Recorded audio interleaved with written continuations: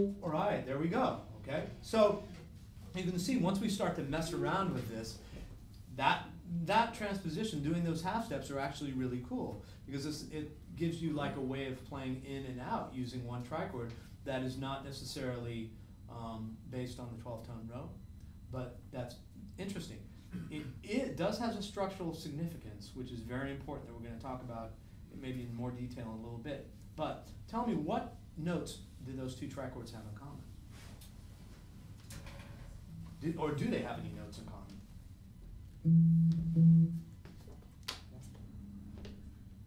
E, right? Yeah. So those two trichords, we would call that a common tone under transposition, and that's another transformation that we use in 12-tone music, using common tones and then transposing. So it's no different than, let's say, if I said play a B flat major triad and then play an E flat major triad, right? And they both have B flat in them, right? So it's the same idea, but we're using a different structure. We're using 1 plus 2, and we're using E as a common tone, okay? Now, this is really significant because we can build entire solos just by using common tones and building structures that way using different trichord structures. And I'll demonstrate just by using that one trichord, okay? So I'm going to start off by using the common tone E flat. First I'll play through them so you can hear them, and then I'll improvise around it. But I'm going to use common tone, the E flat as the common tone, then I'll use the E as the common tone, then I'll use the F sharp as the common tone. So here's just with the E flat.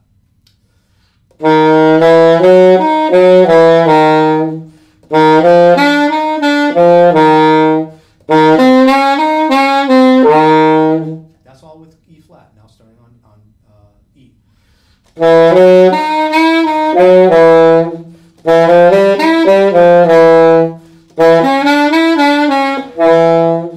Okay, now starting on F sharp.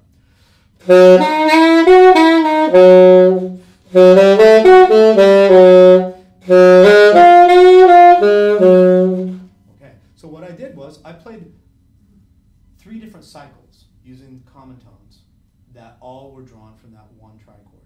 Now this is no different than like rhythmic cycles that we have in music, where you go through a certain number of things and then they land back at home. It's the same idea. And in 12-tone music, and there's and we can talk about this a little later, there are these different common tone cycles that we can get into that give us a harmonic pattern, okay? And it can be very useful. And we can do this with major and minor triads as well, and we'll talk about that, because that's something that's easier to get a handle on. These other weird structures that you're not used to doing really sap your brain power, and they don't lay well. I have friends on guitar who say this stuff doesn't lay really very well at all on guitar. It's like, so I know it's very difficult on guitar. Someone do it though. Yeah. So and you can find comfort in it. It's not so easy on saxophone either. There's the weird leaps and stuff. But so now what I'll do is I'll improvise, and I'll start with using the E flat as the common tone. I'll play a little bit on that. Then I'll switch to the E. And then I'll switch to the F sharp, and you'll hear the tonality shift, right? So starting just with the first one.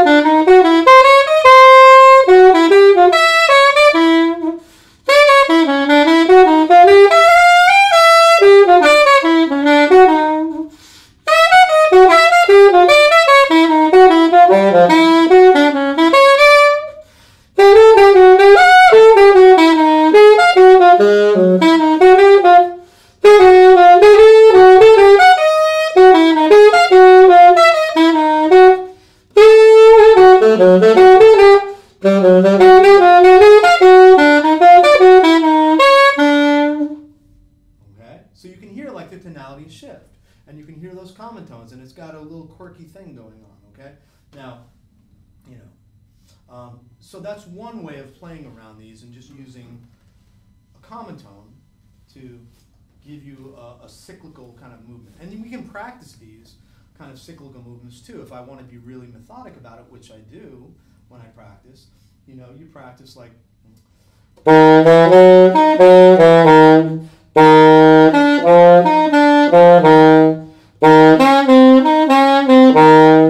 I go the next.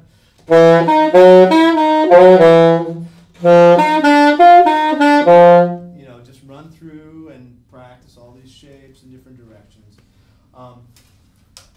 See you later, man. Thanks for coming. So anyway, so now what we're going to do is we're going to all get a chance to improvise, just using the two transpositions. We're going to go between E flat and E. So we're going to go. Okay,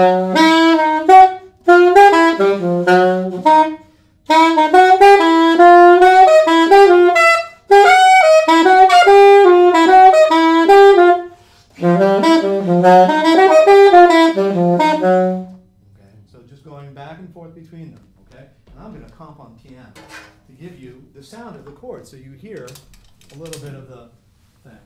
All right.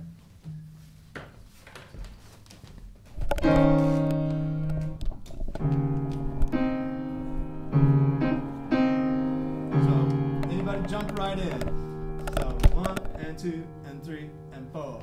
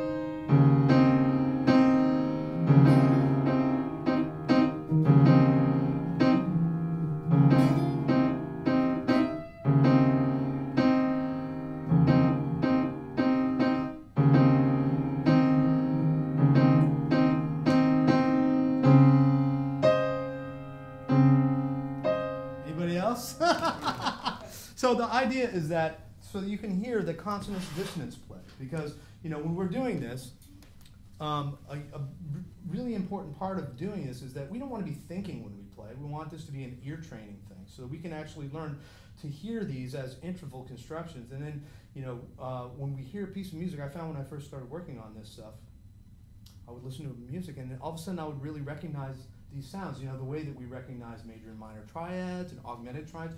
You start to hear these tonalities because each one has a very distinct sound, and it's very useful for ear training. It's really useful, you know. So when you're working on this stuff, I always encourage you know to really not only think of these in terms of you know single note, because as a saxophonist that's all I got, but as a guitar player, you know, you guys have the possibility of these as harmonic constructions, you know. So there's a lot there. So so why don't we do this? I'd like to hear all of you at least try a little bit of it. So I won't play the piano, but bad, Mika, you didn't bring your bass, man. Where's me over bass? Yeah. So I'll play a little bit. Why don't we do a little trade? So I'll play what you play. All right?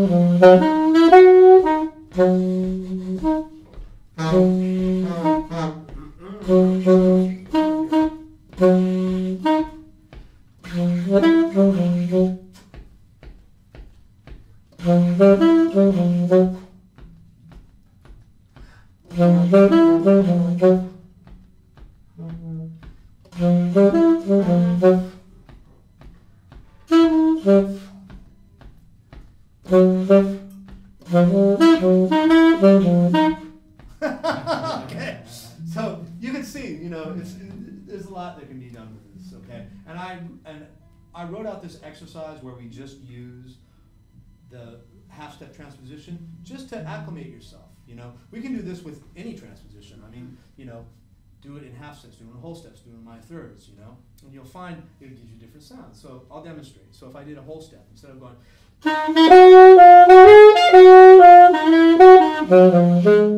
there's a whole step between the two. Now I'll do minor third.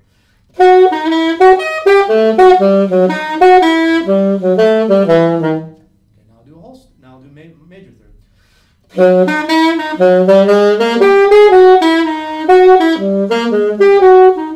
I'll do fourth. Now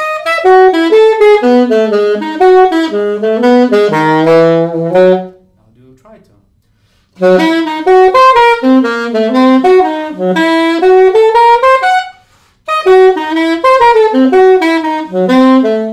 I'll do fifth.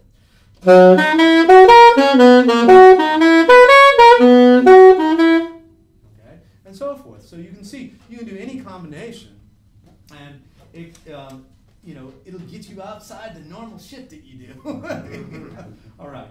So let's continue on. Now we talked about, and if you guys look at exercise number 3, you know where I played through all those common tone transpositions? Let's play through these just individually. So we're going to go start with the first one with concert E flat common tone. We'll just go ba-da-dee-doo-da-dee. Ready? Here we go.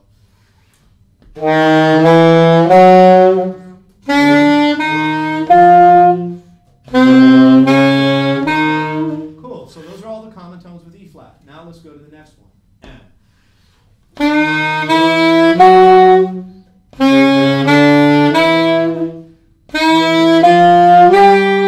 Now next one.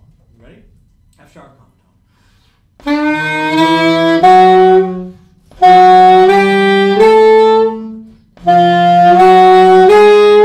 There you go. So that's what I was doing when I played through all those different common tones. That's exactly what I was playing through. Okay. Now let's talk about 12 tones.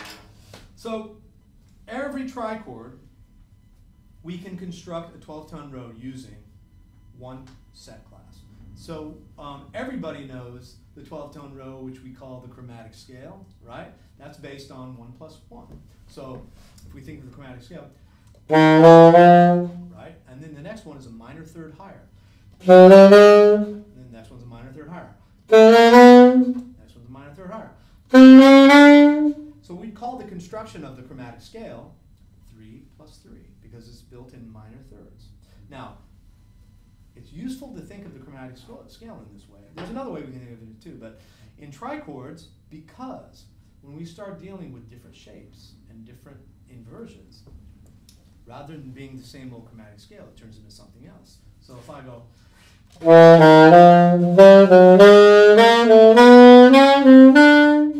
right, so now it's not the same. Or,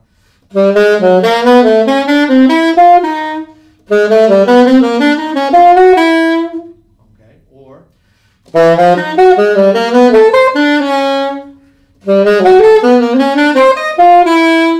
that's first rotation. Now second rotation.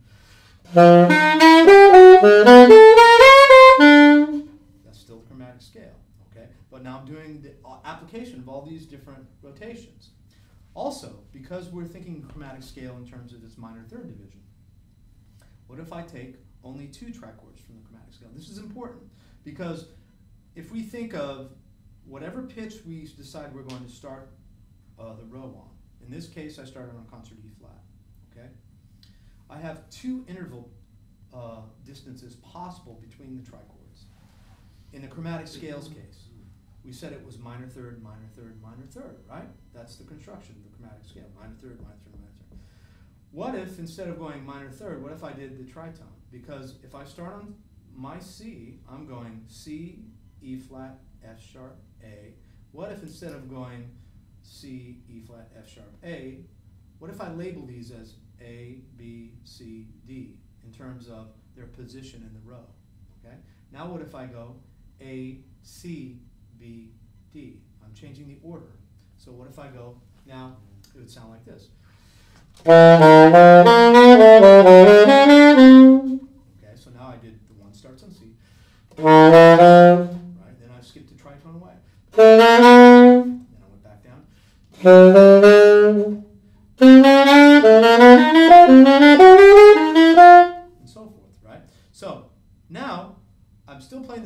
chromatic scale, but now I'm playing subsets in different ways. I'm getting around the chromatic scale in an entirely different way because I'm breaking it down into these smaller components. Okay. So now, what if I think in terms of shapes? Take that same chromatic scale, and I go up one.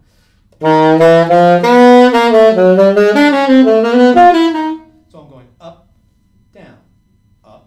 down, right? The shape thing is super important. So, you know, we get into that vibe and start to develop different shapes, 4 notes and 3 notes. So I did the 4-note thing where we talked about at the beginning of the thing, right? So there's lots of stuff, even just taking the chromatic scale, which you're familiar with, that if you start treating it in terms of the sets, the subsets, the trichord, the 1 plus 1, all of a sudden you're going to get into this other area. Also, as you work on this, you'll find that you know, you'll start playing the chromatic scale because you're thinking in terms of a 12-tone row in different transpositions. So if I'm thinking, you know, as opposed to just this long chromatic thing, now I'm dealing with transposition. So if I have a 12-tone row starting on my C, I might play the chromatic scale, but thinking in terms of going up in whole tones, right? So if I go,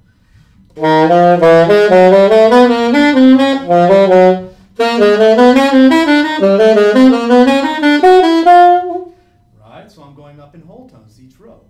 Now, there's no end to how creative you can get with this, you know, if I wanted, it's just the limit of your imagination, you know, with the lines that you can come up with, you know, or deal with it in major thirds. Now, we're getting outside of the 12-tone row.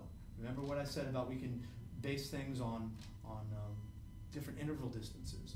Well, one of the things that you'll find if you dig into 12-tone music and sets with more than 3 pitches, 4 pitches, there are 29 sets that we have with 4 pitches, okay? So it gets a little more complicated. That's why I deal with just trichords, because it's simpler. But if we get into 4-note sets, that's also the chromatic scale, but the chromatic scale in major thirds.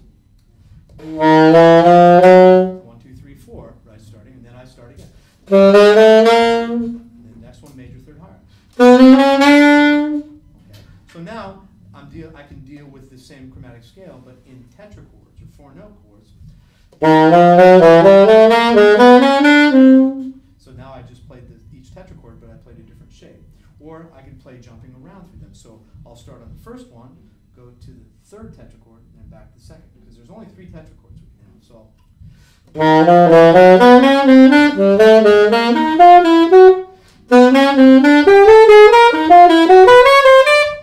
Okay, so all I did was take that same idea and I just played them as an arpeggio going. The root movement is that, right?